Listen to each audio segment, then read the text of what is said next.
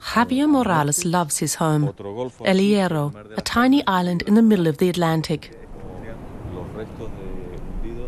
It's the smallest of the Canary Islands, a natural paradise that's managed to escape the mass tourism and building boom of its neighbours. He's both an island councillor and a passionate environmentalist. His credo is sustainable development. Especially on such a small island, it's vital for us residents to have very little impact, or if possible, even a positive impact on the environment. So when we talk about sustainable development, that also means improving living conditions. But this is one part that doesn't fit with that ecological concept: a diesel power station. It generates all the island's electricity.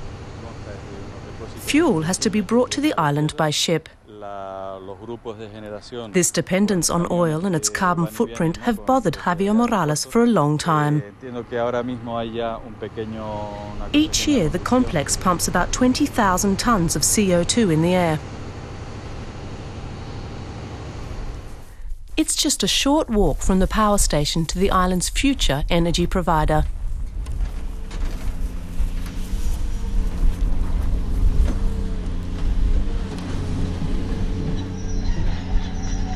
Bulldozers have begun laying the groundwork for a new green energy concept put forward by Javier Morales. Many dismissed his ideas as unworkable. For years, he fought to get subsidies from the Spanish government in Madrid and the European Union. But now his dream of green energy for the entire island is becoming a reality. The project consists of a wind farm with 5 wind turbines, each of which has an output of about 2 megawatts, making a total output of more than 10 megawatts. Wind energy, which is subject to fluctuations, will also be used to pump desalinated seawater 700 meters up to a huge reservoir. Afterwards, the water will flow through pipes into the second, lower reservoir, during which turbines will again generate electricity. Wind and hydropower combined will cover all the island's energy requirements.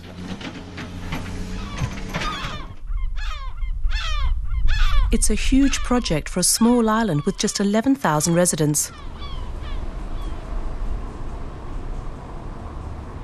Until the early 1970s, there was only limited power in the island's villages.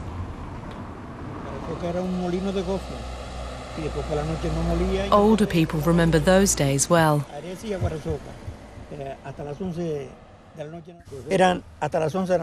At first, we only had electricity from sunset till 11 at night, 2 or 3 hours at the most. Then it was shut off. During the day, there was no electricity for a fridge or anything else.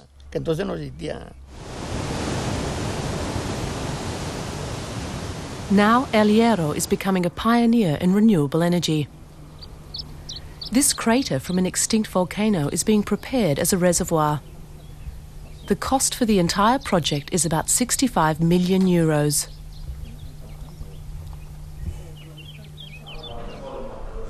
The operating company, Corona del Viento, is confident the project is viable in the long term. And not just because of the 2 million euros in diesel costs that will be saved annually.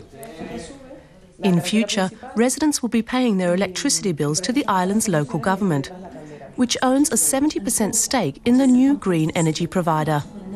That integrates the production of electrical power from a high penetration.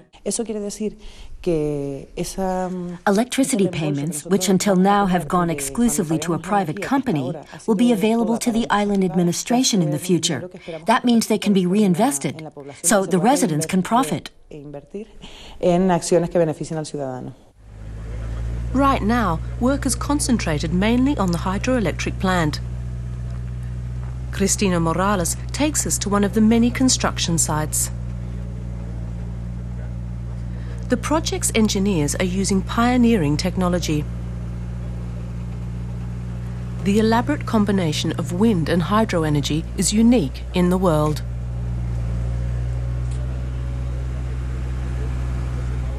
What's innovative is the idea of converting electricity from wind power to hydropower. The upper reservoir is like a battery that stores energy in the form of hydroelectricity. For it to work, 2 3-kilometre-long pipes will be built into the mountainside. One to pump the water up and one to release it downwards. The island's extremely steep slopes were a key condition for the project.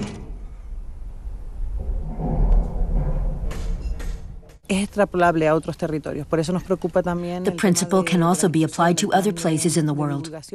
That's why public relations are so important to us, so that other regions with similar features, high wind energy potential and steep slopes, can copy our project. It's an ambitious plan.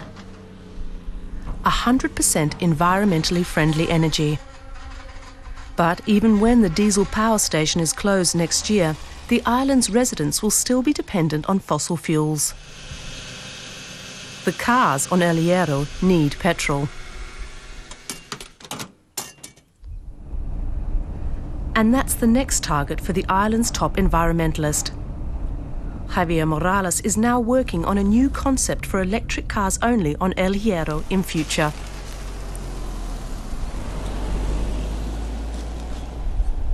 That will bring him closer to achieving his aim of making the tiny island the world's greenest.